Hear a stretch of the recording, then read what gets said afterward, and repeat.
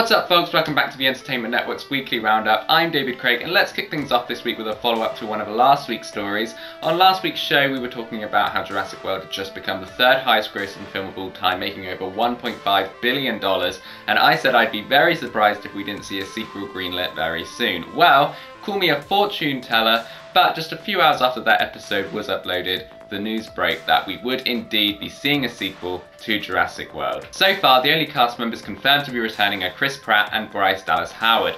Meanwhile, Colin Trevorrow, who directed Jurassic World, will be returning to write the screenplay, but has said on numerous occasions that he will not be directing. The sequel, tentatively titled Jurassic World 2, will be released on June 22nd, 2018. In other news, there are a lot of comic book movie headlines this week, with the biggest one being that Channing Tatum is reportedly on the brink of leaving the upcoming Gambit solo movie. Tatum has been attached to the Gambit project for quite some time now, and has expressed much enthusiasm for portraying the character since being cast in the role. It's because of this that Tatum's rumoured attempts to exit the project are very surprising, with the cause of this breakdown in negotiations currently unknown.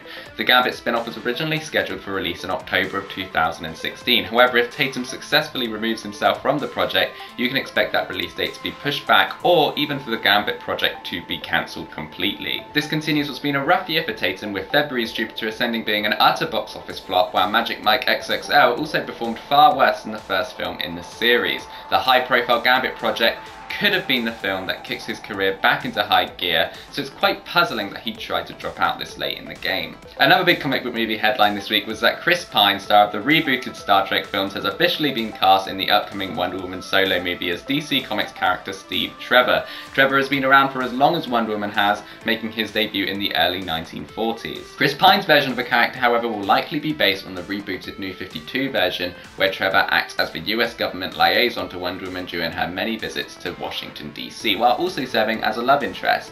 Now, Chris Pine is another actor with a pretty dodgy box office track record, with recent films Jack Ryan's Shadow Recruit and Horrible Bosses 2 both pulling in underwhelming hauls. No doubt he'll be hoping that a spot in DC's cinematic universe will be just the shot in the arm his career needs, especially in a role that will likely extend across multiple films. Finally, at a panel during the Television Critics Association, ex-Daredevil showrunner Stephen S.D. Knight revealed that the reason Rosario Dawson isn't playing Night Nurse in the Netflix series is because Marvel Studios have plans to put Night Nurse in one of their upcoming films. Many fans then immediately assumed that the character would make her debut in the upcoming Doctor Strange movie, as the two characters have a history with one another.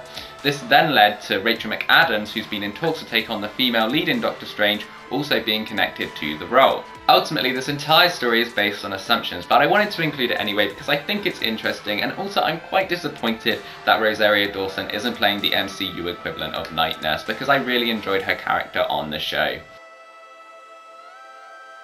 Out this week in the United States, we have Mission Impossible Rogue Nation, which sees Tom Cruise return to the role of Ethan Hunt for the 5th time in a film that some critics are calling the best installment in the Mission Impossible franchise to date.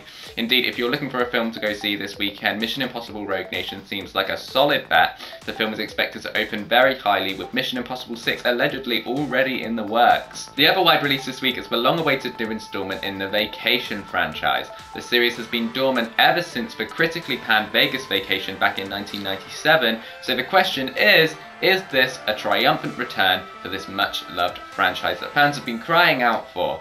Well, sadly, no. Despite generating a lot of buzz in the lead up to its release, the film's early reviews have been almost universally negative, suggesting that this film lacks the heart of the original Vacation films and is indeed just another generic R-rated comedy. It's also quite troubling that Marvel Studios recently put their new Spider-Man film in the hands of the two guys who wrote this critically panned disaster. That makes me very worried for Spider-Man's first solo outing in the Marvel Cinematic Universe. Let's just hope these guys don't screw up Spider-Man for the 3rd time in a row. Could he recover? That's your roundup for this week. Thank you very much for watching. I hope you'll like the video, subscribe to this channel, and let me know your thoughts on this week's top stories in the comments section below. I'm David Craig, and this is the Entertainment Network's weekly roundup.